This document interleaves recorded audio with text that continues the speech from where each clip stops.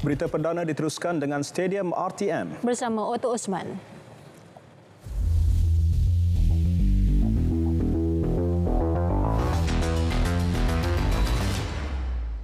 Assalamualaikum. Perkembangan program Road to Gold RTG. Seramai 15 atlet telah diletakkan kepercayaan memburu emas sulung negara dalam Sukan Olimpik 2024 di Perancis, Paris. Sukan badminton mendominasi senarai atlet apabila 11 daripada senarai keseluruhan melibatkan sukan tersebut. Nobody can give you guarantee.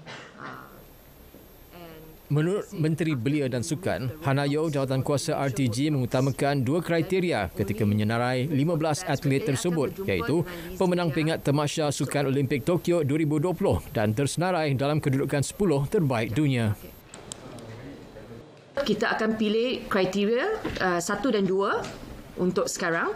Tetapi kalau ada atlet dalam kumpulan podium kita yang tiba-tiba menunjukkan prestasi sangat-sangat baik, okey, yang itu jawatankuasa akan pertimbangkan case by case. Kita akan putuskan. Senarai ini dijangka akan berubah apabila kejohanan kelayakan ke Paris bermula dan tertakluk kepada persetujuan jawatankuasa Road to Gold serta review dan pemantauan berkala.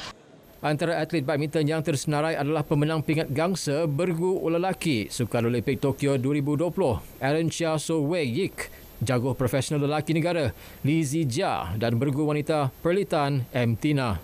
Turut tersenarai jaguh berbasikal trek negara Datuk Azizul Hasni Awang dan Ratu Terjun Negara Datuk Pandale Larinong.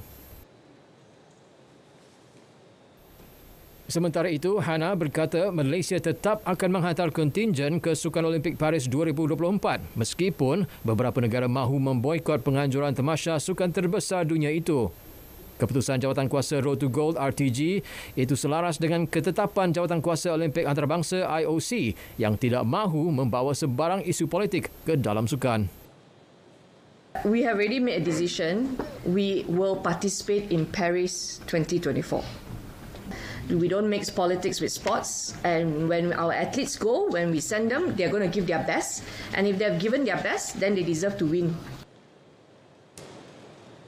Kementerian Belia dan Sukan KBS bakal menyuntik dana sebanyak 20 juta ringgit kepada Litar Antarabangsa Sepang SIC. Hanayo berkata dana ini bagi membantu SIC menaik taraf infrastruktur setanding dengan statusnya sebagai litar ikonik negara. Hana turut berharap dana itu dapat membantu merancakkan kembali penganjuran kejohanan tempatan dan antarabangsa di litar itu. Kali ini dana ini cukup penting untuk mereka kerana ekonomi sudah dibuka semula dan mereka sudah ada event antarabangsa yang akan masuk pada bulan April. Jadi kita sekarang segerakan penambahbaikan naik taraf dan kita terima 20 juta untuk bantu naik taraf. Beliau memaklumkan perkara berkenaan pada Majlis Ihya Ramadan bersama media dan warga SIC di Sepang. Dalam pada itu juga, beliau turut memaklumkan kerajaan telah memberi sejumlah dana bagi program pembangunan bakat di bawah pengurusan litar tersebut. Dalam pada itu, Ketua Pegawai Eksekutif SIC Azhan Syafriman Hanif memaklumkan kerja penurapan litar Sepang membabitkan selekoh 7 hingga 12 telah mencapai tahap 40%. Racing so far, kita dah mobilize the equipment kat sini minggu lepas. This week kita dah mill the first layer dan insyaAllah the following week kita akan lay benda tu dan the final week tu kita akan bagi dia ni lah. Beliau yakin kerja penurapan itu mampu siap sepenuhnya sebelum perlumbaan Piala Porsche Carrera Asia dijadual pada 29 dan 30 April ini. Kali terakhir SIC menaik taraf litar Sepang adalah pada tahun 2016. Perkembangan bola sepak. Pemilik kelab bola sepak Johor Darul Takzim JDT Tunku Ismail Sultan Ibrahim menolak pandangan prestasi seorang pemain pasti meningkat jika berkelana ke luar negara. Sebaliknya, jelas Tunku Ismail banyak faktor perlu diambil kira termasuk kualiti perlawanan dan tahap kompetitif liga yang disertai. Arif Aiman menjadi pilihan. Peluang untuk Arif Aiman. Baginda memberi contoh Titus James, Lukman Hakim Syamsuddin dan Hadi Fayyad Abdul Razak yang gagal mencipta impak positif meskipun telah lama bermain di luar negara. So ini yang apa yang saya cuba mengatakan. Pemain-pemain semua bagus, tetapi tak semestinya main di luar negara saja adalah segala-galanya. Kerana bila dia main di luar negara, tengok dulu kategori liga mana dia main, pasukan mana, peluang mereka, dan expose kepada quality matches. Macam di JDT, anda boleh lihat sendiri quality matches dalam friendly game.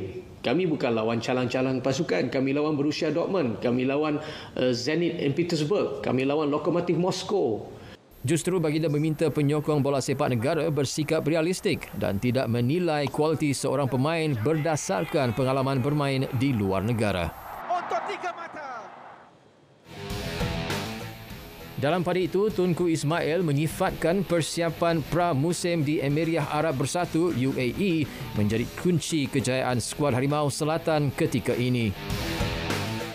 Pemain-pemain semua memberi komitmen yang tinggi and coping very very well dengan plan yang kami ada, dan kami harap benda ini dapat kami teruskan sepanjang season untuk lebih konsistensi.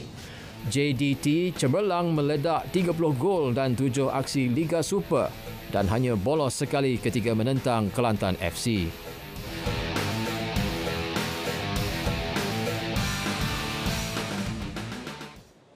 Menjelang Sukan C 2023 di Phnom Penh, Kemboja bulan depan, skuad hoki dalam Dewan Lelaki dan Wanita Negara akan menjalani siri jelajah perlawanan persahabatan di Australia pada 9 hingga 19 April ini sebagai persiapan akhir.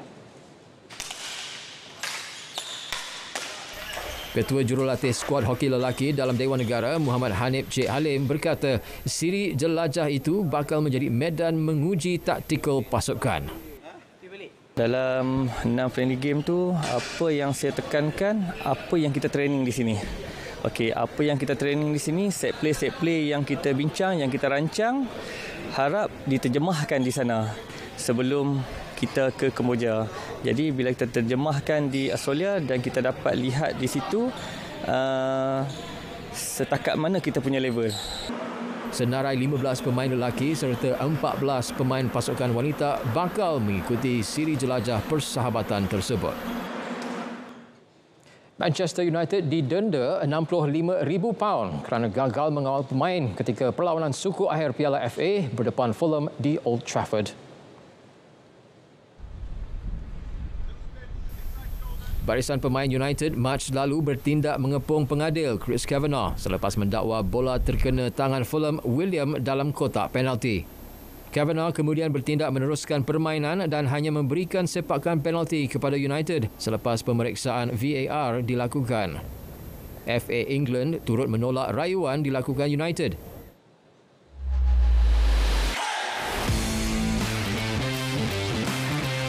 Bersama saya, Adam Adli, eksklusif di Stadium RTM 8 dan 9 April ini. Sekian Stadium RTM, Hitch Click dan Berita Perdana. Kita jumpa lagi esok. Saya Otto Othman. Salam Malaysia Madani.